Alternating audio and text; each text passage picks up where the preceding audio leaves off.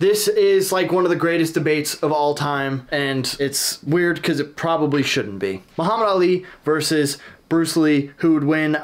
This has been asked to me so many times. Recently, Travis and Jason Kelsey, football guys, podcasters, I listen to this pretty regularly, and they talked about it. So let's dissect their opinion, and then I will also give you a definitive answer on who would win, Bruce Lee, Muhammad Ali. Jason, you have a very interesting t-shirt, and I can't stop thinking about how good the fight would actually be. So I gotta ask you, who the f are you who do taking? you think would win? Who are you taking, dude? He's got a t-shirt, it looks like, not gonna lie, that doesn't look like Muhammad Ali or Bruce Lee. Dude, I'm taking Ali. You're taking Ali over Bruce Travis, Lee? What are we talking about? Ali would beat the f out of Bruce Lee. He's like 5 foot something. Like He's definitely 5 foot something. I don't think he's 4 foot or 6 foot. Okay, let's get the intangibles first. Bruce Lee height and weight. Bruce Lee's 5'8", 141 pounds. If you're not sure what that is, roughly about that big. Was he actually 141 pounds? That's kind of crazy. Okay, so this is Bruce Lee's body. If you've never seen it before, kind of wild, to be honest, that you've never seen Bruce Lee's body before. Like, probably one of the most famous bodies of all time. Huge lats, pretty long wingspan, narrow but strong arms, and a bench press 95 pounds 10 times. French press, is that like when you use your tongue on a bench? Incline curl 35. Okay, but these are pretty low numbers. Okay, and now we have Muhammad Ali at 6'3", 236 pounds. So a full 5'8", 7 inches taller, and almost 100 pounds heavier. And this is what Muhammad Ali looked like. RIP to both of these men, some of the greatest martial artists of all time. Again, incredibly lean, very strong, long arms, kind of the same build, but like, I think Muhammad Ali's a little bit more stout. Just like, do that and you get Muhammad Ali. Bruce Lee, he doesn't even have gloves on. He's using his feet. So wait, are these the rules? Are we talking like, okay, we kind of jumped right into their fighting. What are the rules? I need to know what the rules are. Is it an MMA fight? Is it a boxing match? Is it a street fight? What's the venue? Bruce Lee's gonna walk right into a right straight and be knocked unconscious. What's gonna happen? Possible. Unlikely that he would walk right into something. Muhammad Ali's fast. There's no doubt in my mind that he could catch him with a right hand, 100%. He could probably catch him with a lot of right hands a lot of the time. Muhammad Ali was the greatest. Bruce Lee probably wouldn't walk right into it. Bruce Lee probably would keep his distance for a really long time. I doubt that he would blitz in on Muhammad Ali. Bruce Lee can dodge a bullet. Okay, all right, well, that's not right. You think he can't dodge Muhammad Ali's hands? There's a reason there's weight classes. Ali's got the reach.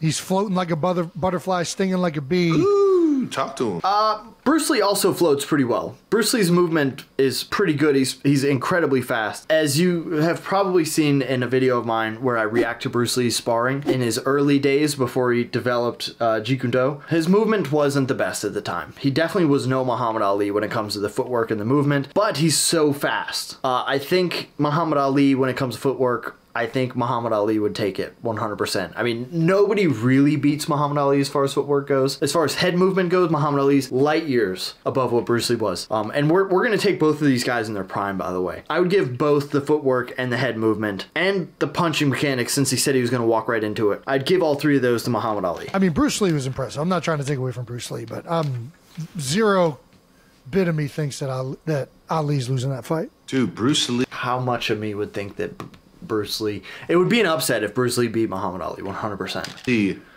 can play ping pong with nunchucks. Okay. Nunchucks is all you need to hear there. Nunchucks isn't a thing. Also, I guess I didn't really introduce these guys. This is probably one of the greatest centers. What a pause here. One of the greatest centers to ever play the game of football, which is a big guy position. It's a very smart tactical position. You have to make a lot of decisions. You're also blocking. You're keeping people away from the quarterback. This right here is one of the greatest tight ends to ever play the game. Definitely a route running tight end who has a decent bit of blocking prowess as well, but definitely one of the craftiest tight ends of all time. These guys are not regular dudes, okay? So this is their perspective on this. Not fighters either. Actually, I've seen a clip of Travis throwing some hands. Maybe we'll break that down later. All fantastic tricks and fantastic ways to cement your legacy. I'm just saying, yeah, there's no chance. No chance. No chance. There's a chance. I mean, yeah, I'm giving it 0%. Like, I mean, I guess 0%. 0% is kind of crazy in anything. could always catch somebody. Like maybe if he catches Ali off guard with like a kick. Yeah. But, Ooh. yeah, I don't think for a second. Because it's not like he knows Brazilian Jiu-Jitsu. Like Brazilian Jiu-Jitsu is an all-time like equalizer. Okay, so let's start with that. Bruce Lee would possibly be able to not catch Muhammad Ali off guard with his kicks, but consistently, possibly, depending on the size of the arena or the fighting stadium, the stage, wherever they're fighting, I don't know exactly, in this made-up situation, he could possibly stay away for long enough to eat up his legs. Possibly. He was a strong guy, he had great kicks, definitely some of the fastest kicks, and the mechanics in which he throws these kicks are the fastest way to throw fast kicks. Called the pendulum step, not as powerful, but very fast. It would catch him off guard. As far as Brazilian Jiu-Jitsu goes, or as Jason here says, Brazilian Jiu-Jitsu, you know, Brazilian Jiu-Jitsu. Brazilian Jiu-Jitsu. He actually didn't say as weird as I thought. Brazilian Jiu-Jitsu, great equalizer, yes, it makes a big difference, 100%. If you know it and you're high level and you're going against somebody who has no knowledge of it, it makes a big difference, 100%. But Bruce Lee, while maybe, in my opinion, not the greatest fighter of all time, he is one of the great learners of martial arts. So this was like his, I did a video on this a while ago. This was like his book of learnings and practice. All this right here, I just opened up a random page. All this right here is jiu-jitsu. This is all jiu-jitsu. This is an neck and arm lever, half Nelson, arm lock. This is just an arm bar. This is a weird place to arm bar from. You don't really see that very often. This is an arm bar. This is jiu-jitsu and judo. That would be Japanese jiu-jitsu, not Brazilian. Oh look, I must have thought this page was cool at some point. That's crazy. More judo throws. So Bruce Lee would take these notes on these grappling martial arts long before they were popular. He was no jabroni, if you will, when it comes to jiu-jitsu. He had some knowledge on it, definitely more than Muhammad Ali did, 100%. Was it enough to equalize?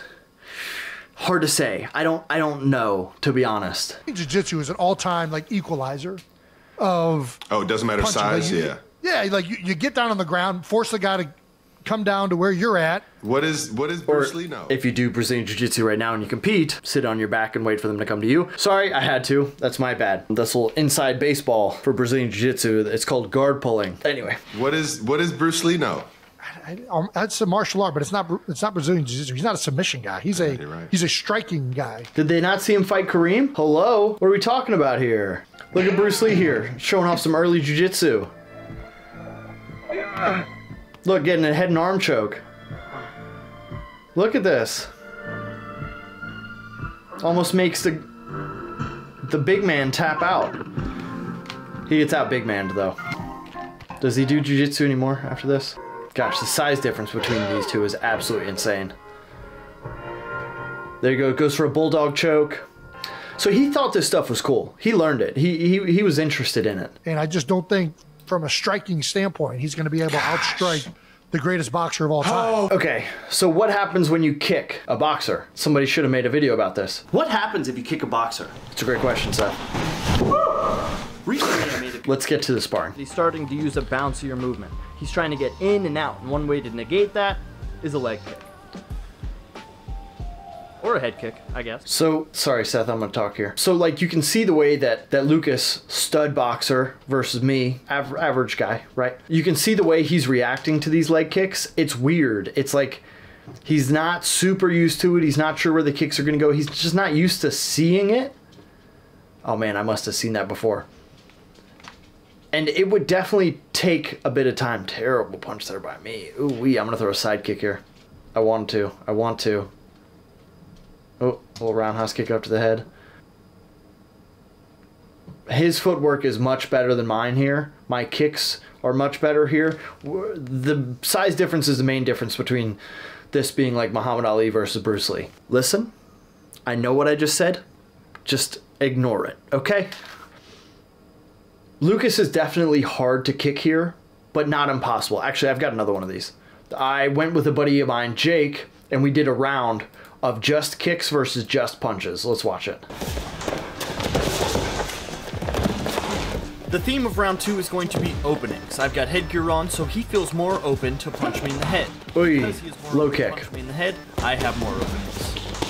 Lighten me up a bit. A little kick to the body. Ooh-wee. A little kick to the head. I'm mitigating a decent bit of these punches. I'm probably doing a better job than Bruce would with Muhammad Ali's punches, to be totally honest with you. Ooh, big leg kick there. Another one. Oh, that was a foot sweep there. You couldn't see it. But I swept his foot, my right foot to his left. Right there. Punching is awesome. You could hear it. The hard part would be, where are they fighting? Are they fighting in a street, in a back alley? Are they fighting in a boxing ring? If they fight in a boxing ring, Bruce Lee would be in huge trouble. It's very hard to circle, which Bruce Lee would definitely be the guy on his back foot. It's very hard to circle in a squared area, especially a small one. Makes it very hard to kick, to lean back, get a bunch of space. If Jake had been pressuring me and we weren't in this big open gym, I would be having a much harder time getting around. Punching is awesome because you can use it defensively. You can keep people away from you with punishment or with threats. Kicks are a little bit different. You can do it, but it's Ooh, a little hook kick. Different range, and it's a little bit more difficult to do. Ooh. Oh, a little side kick there.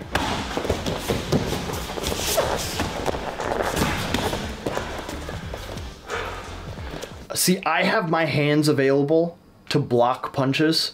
He doesn't have his legs available to block kicks, at least from a knowledge perspective. Like, I can cover up my head with my hands. He can't cover up his legs with his hands or he's going to get kicked in the head. He could check it, which he hasn't started doing yet because that's not something he's aware of, you know? Ooh. So, but the question is, he and I are the same size, and he's still able to move forwards in this. If Bruce Lee kicked Muhammad Ali as hard as he could, would he be able to stop him with leg kicks? It's hard to say. It's hard to say. Oh, we need somebody. We just need somebody to just have like a Mortal Kombat, like survival to the end. Bloodsport. Yeah. I feel like I've kind of done this. It's not the same, but as far as like fighting on different stages, different types of guys, different arenas, Ultimate Self-Defense Championship felt like Mortal Kombat. Felt like Game of Death. What was it? Game of Dragons. Which movie was the Bruce? Which movie was the Bruce Lee movie where he has to fight all the different stages, the levels of guys? What was that? I should know that. I should definitely know that.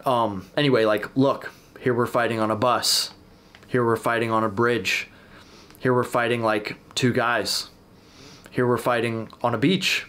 Here we're fighting on a couch. Like, we kind of did this, and it was probably the hardest thing I've ever done. Real life Bloodsport. Dude, we need this to happen. That's what. This needs to be real life, and I promise you, there are people out here that will sign up for this. They will, and I think they do it over in Russia probably. But I think Kumite. I wish I was alive for the UFC 1 era, where like you could see all this stuff unfold and you could like make these bets with your buddies. Who do you think's gonna win? The jiu-jitsu guy, or the karate guy, or the boxer, and they just like fought and there was really no sanctions and it just kind of like all went down. I wish I could have seen that live and got to feel all that, because now we kind of know MMA is just turned into MMA guys fighting slightly different MMA guys. Like we kind of have an idea of what it looks like before it happens. There's different types of fighters and there's different styles of fighting, but for the most part, it's all MMA, right? But when you see a sumo guy get kicked in the head and his tooth flies out, there's just something kind of crazy about that. All right, well, I'm petitioning for it. I'd buy a ticket Well, we can't watch Muhammad Ali and Bruce Lee fight anymore. for a lot of money to see that go down. You got to get the other guy tired. I mean, that's essentially what Van Damme did in Bloodsport. He kind of just outlasted him, and then thankfully his. I don't think you can get Muhammad Ali tired. I do like the sentiment here of trying to get the other guy tired, but Muhammad Ali was fighting for 12 rounds. He's fighting the best fighters in the world for 12 rounds. If we're talking about prime Muhammad Ali, I don't think he's ever getting slow enough to beat him in boxing. I don't think so. They had a fight with him and Inoki, I think it was. This was a kickboxer. Wasting no time, Inoki leaped through the air and threw a terrifying kick at Ali before falling down on his side. So this is an exhibition, Muhammad Ali, boxer versus Inoki, Antonio Inoki, kickboxer, I believe, maybe a pancration guy based off of the skimpiness of the shorts. And then essentially what happens is Inoki, not wanting to get punched, butt scoots at Muhammad Ali for like, I don't know how many rounds it was. This left everybody asking one simple question. What in the actual was going on? Yeah, he just tries to kick him from the ground. The answer was due to the inclusion of a last-second rule, seen as more of a footnote by Ali's team. It had been agreed upon that Inoki was allowed to throw kicks at Ali while on the ground. Oh, I didn't know this. Okay. All right. Well, I didn't know he was only allowed to throw kicks when he's on the ground. But yeah, no, I don't think he's getting him tired. Thankfully, his sensei taught him how to fight blind, and he anticipated How the often? pocket sand maneuver. When was the last time you watched anticipated the pocket sand Bloodsport? movie. When's the Did I- last time you watched this? I own Bloodsport on my Apple movies, and I watch it whenever I'm feeling down. It's a great equalizer. It's a great equalizer.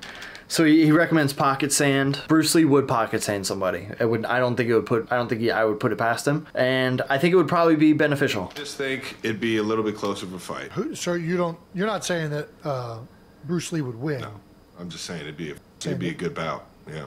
Yeah, I don't think it would even be close. Based off of the sparring footage that I've seen of Bruce Lee, Muhammad Ali's just, I think you'd tear him apart. For the most part.